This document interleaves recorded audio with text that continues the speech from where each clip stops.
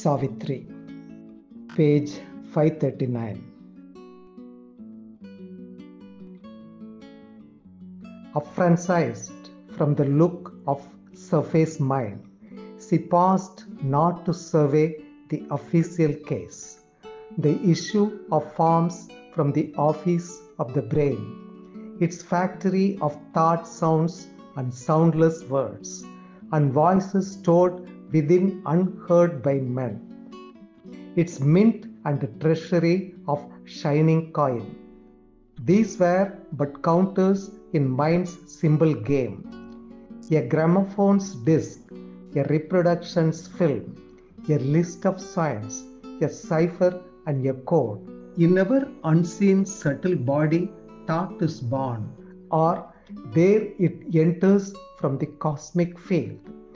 Oft from her soul stepped out a naked thought, luminous with mysteried lips and wonderful eyes, or from her heart emerged some burning face, and looked for life and love and passionate truth, aspired to heaven or embraced the world, or led the fancy like a fleeting moon across the dull sky of man's common days, amidst the doubtful certitudes of earth's lore, to the celestial beauty of faith gave form, as if at flower prints in a dingy room, laughed in a golden vase one living rose.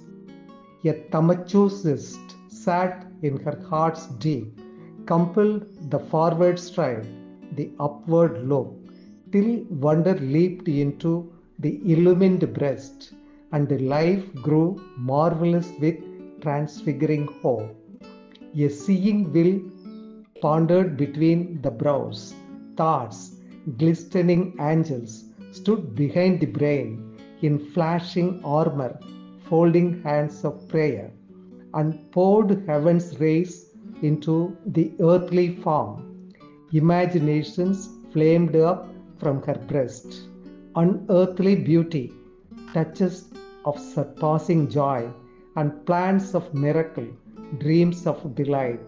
Around her navel lotus clustering close, her large sensations of the teeming worlds streamed their dumb movements of the unformed idea, invading the small sensitive flower of the throat. They brought their mute unuttered resonances to kindle the figures of a heavenly speech.